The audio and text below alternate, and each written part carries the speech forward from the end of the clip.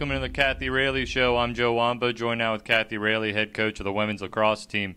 And, Coach, you guys were able to clinch the number 2 seed in the MAC Commonwealth with a win against Lycoming. Again, the offense is clicking in that game. Talk a little bit about that performance and how big it is to host that first round or second round game.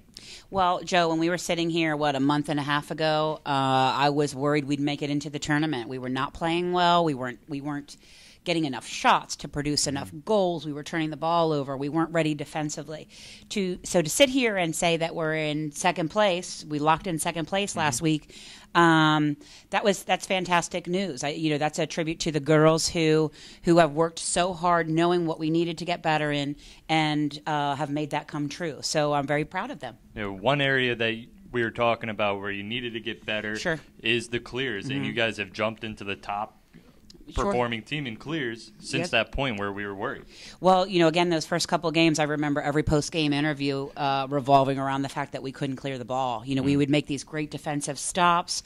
MAC would make a great save. We'd have a great double team, and we'd get 3/4 of the way up the field and lose the ball.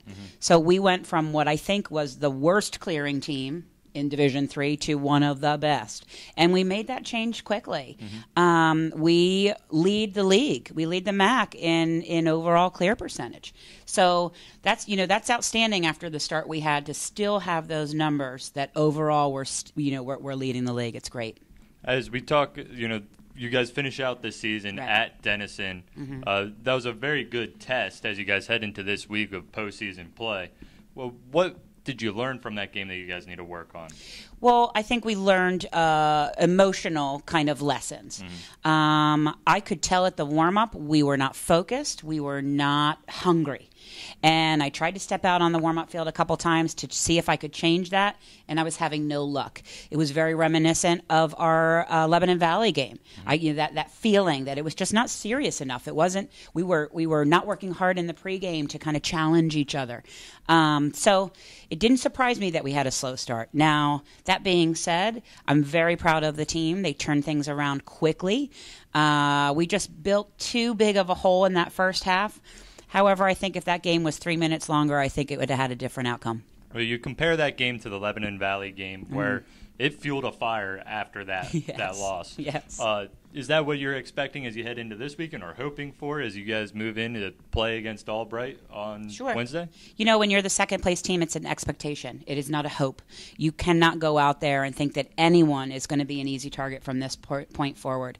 We are not going to look at our previous Albright game and think that they're going to be an easy team, even though we scored over 20 goals on them the first time.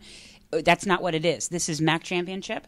We are on the road to try to get to the NCAA tournament, and we have to treat everyone like it's our final game.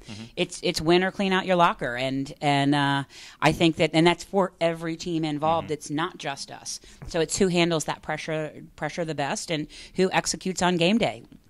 The slate is clean, so to speak. The tournament's set. It all starts. The season starts today. What are you going to do with it?